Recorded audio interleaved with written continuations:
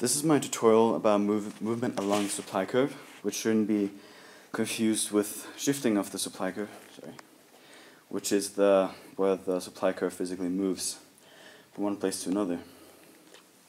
Movement along the supply curve is where if the price of a product increases, then the quantity of that product will also increase.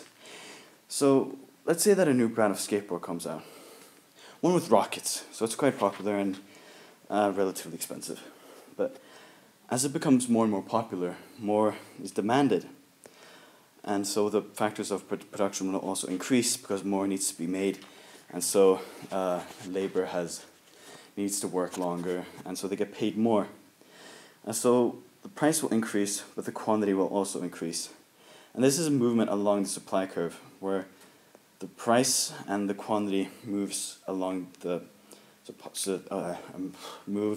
supply curve, which you can also see with the lines moving along the supply curve.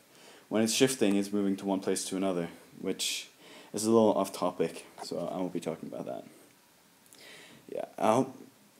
Thanks for listening.